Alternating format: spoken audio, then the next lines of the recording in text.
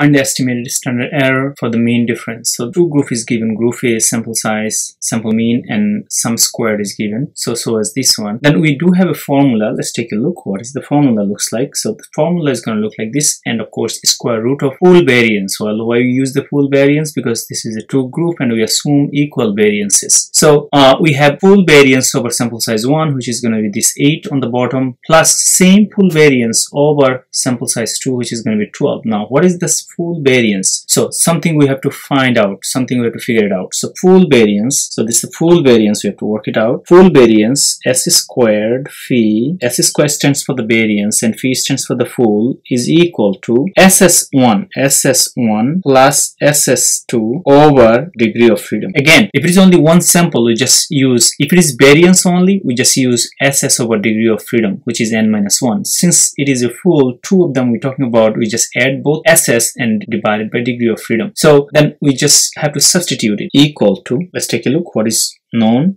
So this 225, I'm going to substitute here. And of course 290, I'm going to substitute it here. 290 over degree of freedom. This is important, we understand that. So if there is a 2 sample, we add both of them, 8 plus 12, and since we are adding 2, we just subtract 2. So full variance is equal to, let's take a look what is our calculator is going to give us. So we're going to use our calculator actually, press the n over d, and 225 plus 290 over degree of freedom 8 plus 12 minus 2 equal to, seems like a fraction, we use double arrow, 28.611. 3 decimal is going to be fine. 28.611. That is the full variance. So once we have that full variance, we just substitute right back into here. So once we have the full variance, we're just going to substitute it here. Same one down here, same one up here actually. And then we get our answer. So let's take a look, type it in here. So square root is going to be same, 28.6111 over n1 is 8, sample size 8, plus only thing is sample size is going to change, otherwise it's going to be same under same square root, 28.611 over the sample size is 12. Okay, so let's type it in the calculator the way it looks like. So we have to be very careful when you type this in. Second x squared is going to give us a square root. Again, if you have a fraction mate calculator, it's easier. You don't need much parentheses. But if you don't have fraction mate calculator, you need a bunch of parentheses, order of operation. So in this case, I'm going to phrase this fraction, which is 28.6111 over 8. Then go to the right, plus again 28.611, maybe another one, and phrase the n over d, and that is going to be 12, and press enter. It seems like I have approximately, so let's take a look. I have approximately 2.441. that is our estimated standard error of the mean, SM1 minus M2. If you don't want to use this decimal, you want to have exact, we can actually do so. So let me see, our calculator gives us the same thing here. So second x squared, this is the fraction, and we need, so specifically like that. So while on the top sp square, we know we have to actually type this in though. So 225, so let's take a look, type it in here, 225 plus 290 over, remember it is 18, 8 plus 12, which is 20, minus 2 is 18, so I can just type in 18. And I'm going to go down here. The reason I'm going down, because that's actually another sample size, so there is a fraction here. I have to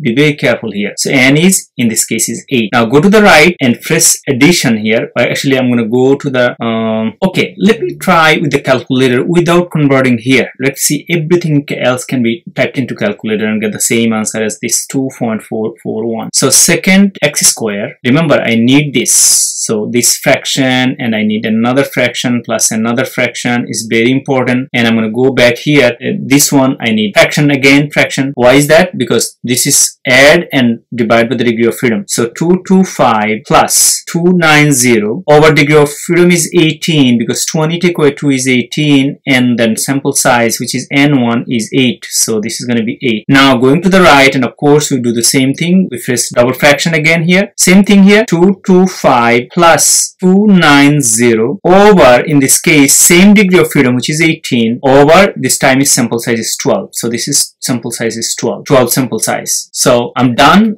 I think I enter, bingo, same answer. So even though we just convert that into decimal and plug that in, I think that is better. But in case you want to use the same time, you have this calculator, it can rescue you getting the same answer, 2.441. 3 decimal places. Depending on the direction of the question, we round 2 decimal, 3 decimal, whatever, and this calculator is very handy. you're going to go to the float and go to the mode and mode float and number 2 if it is 2 decimal, if it is 3 decimal, 3, clear, enter, as 2.44 is 2 decimal places. Thank you. I hope you understood.